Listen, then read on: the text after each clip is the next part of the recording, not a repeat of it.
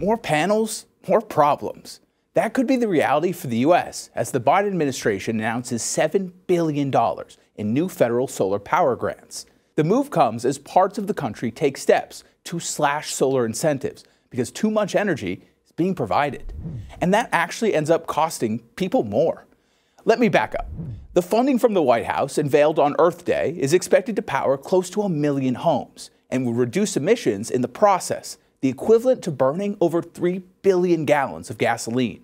Federal officials believe this solar initiative will help save people a combined $350 million every year.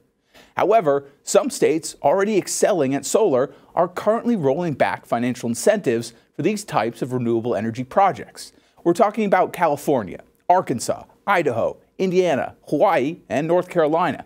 California in particular is likely to see a steep drop-off in solar installations, projected to fall by as much as 40% this year.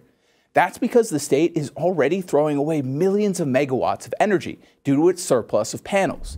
And throwing away power translates to higher electricity prices. This happens when residential solar panels try to give energy back to the grid that isn't needed.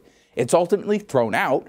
Homeowners don't get the breaks on their power bills that would otherwise have come. These savings could still be accessed if they buy a solar battery storage system, enabling them to save that excess power.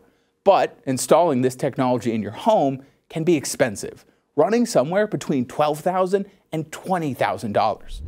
So, while solar panels benefit the environment and cost less than other carbon-intensive energy sources, it could be too much of a good thing.